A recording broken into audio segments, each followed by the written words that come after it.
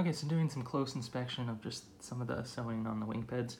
You know, there's a handful, not many, just a few little threads, you know, that are loose on this thing. But overall, the stitching looks pretty good. You know, there's one other one there.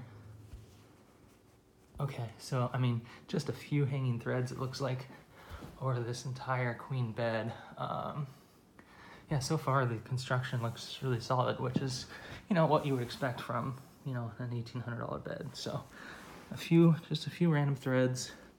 There's one kind of longer one here, so you can see this is not ideal that this is gonna, you know, go from this point to this point, but that's an easy thing. I'll probably just cut that.